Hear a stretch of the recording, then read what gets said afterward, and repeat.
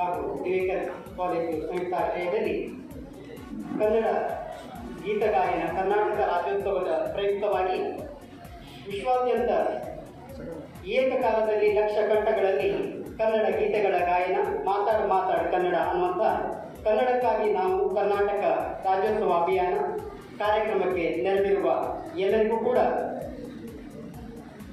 ಸ್ವಾಗತವನ್ನು ಬಯಸುತ್ತಾ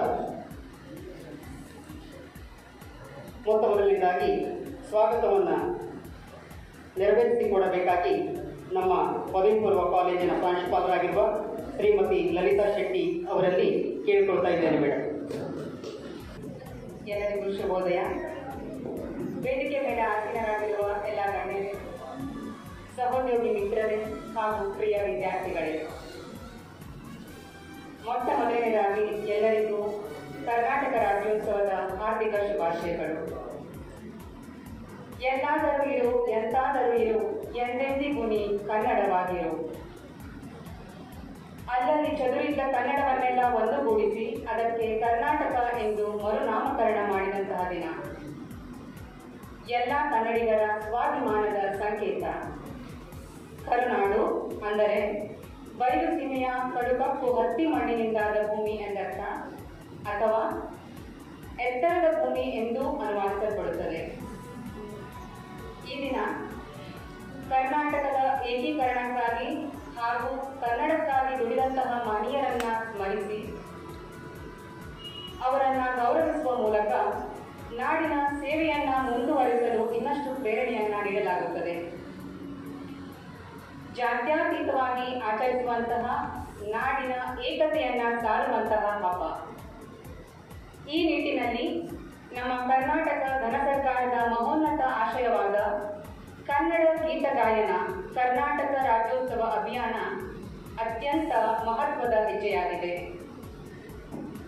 ವಿಶ್ವದಾದ್ಯಂತ ಇರುವ ಕನ್ನಡಿಗರನ್ನ ಸಂಗೀತದ ಮೂಲಕ ಒಗ್ಗೂಡಿಸಿ ಕನ್ನಡ ತಾಯಿಗೆ ಭಕ್ತಿಯ ಗೀತ ನಮನವನ್ನು ಸಲ್ಲಿಸುವಂತಹ ಅಪರೂಪದ ಕ್ಷಣಕ್ಕೆ ನಾವೆಲ್ಲರೂ ಇಂದು ಸಾಕ್ಷಿಯಾಗುತ್ತಿದ್ದೇವೆ. ಇಂತಹ ಅವಿಸ್ಮರಣೀಯ ಘಟನೆಯಲ್ಲಿ ಪಾಲ್ಗೊಳ್ಳುತ್ತಿರುವ ದಿವೇಕರ್ ವಾಣಿಜ್ಯ ಮಹಾವಿದ್ಯಾಲಯದ ಪ್ರತಿಯೊಬ್ಬರಿಗೂ ಕಾಲೇಜು ಆಡಳಿತ ಮಂಡಳಿಯ ಪರವಾಗಿ ಹಾಗೂ ವೈಯಕ್ತಿಕವಾಗಿ ಸ್ವಾಗತವನ್ನು ಕೋರುತ್ತೇನೆ. ಹಾಗೆ ಈ ಕಾರ್ಯಕ್ರಮವನ್ನು ಪ್ರತ್ಯಕ್ಷವಾಗಿ ಹಾಗೂ ತಾಂತ್ರಿಕ ಸಹಾಯದ ಮೂಲಕ ಪರೋಕ್ಷವಾಗಿ ವೀಕ್ಷಿಸುತ್ತಿರುವ ಪ್ರತಿಯೊಬ್ಬರನ್ನು ಸ್ವಾಗತಿಸುತ್ತಾ ಮಗದೊಮ್ಮೆ ಕರ್ನಾಟಕ ರಾಜ್ಯೋತ್ಸವದ ಹಾರ್ದಿಕ ಶುಭಾಶಯಗಳನ್ನು ಕೋರುತ್ತೇನೆ. ಕನ್ನಡ ನಾಡಿನ ಜನತೆಯ ಮನೆ ಮನಗಳಲ್ಲಿ ರಾರಾಜಿಸಲಿ. ಜಯ ಕರ್ನಾಟಕ. ಈಗ ಪ್ರಾಸ್ತಾವಿಕ ನುಡಿಗಳನ್ನು ನುಡಿಯಬೇಕಾಗಿ ಡಾಕ್ಟರ್ ಕೇಶವ್ ಕೆಜಿ ಪ್ರಾಚಾರ್ಯರು ದಿವೇಕರ್ ವಾಣಿಜ್ಯ ಮಹಾವಿದ್ಯಾಲಯ ಕಾರವಾರ ಅವರಲ್ಲಿ ಕೇಳಿಕೊಳ್ತೇನೆ ಸರ್.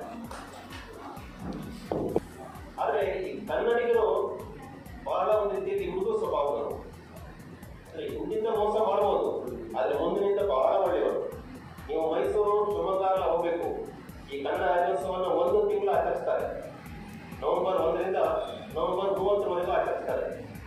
ರಾತ್ರಿ ಎಲ್ಲ ಒಂದೊಂದೇ ಆರ್ಕೆಸ್ಟ್ರಾ ಪ್ರೋಗ್ರಾಮು, ಸಂಗೀತ ಕಾರ್ಯಕ್ರಮ, ಬೇರೆ ಬೇರೆ ರೀತಿಯಲ್ಲಿ ಕಾರ್ಯಕ್ರಮಗಳನ್ನು ವಿಜೃಂಭಣೆಯಿಂದ ಆಚರಿಸ್ತಾರೆ. ನಮ್ಮ ಕರ್ನಾಟಕ ಉದಯವಾಗಿದ್ದು 1956ನೇ ಇಸ್ವಿ ನವೆಂಬರ್ 1ರಂದು.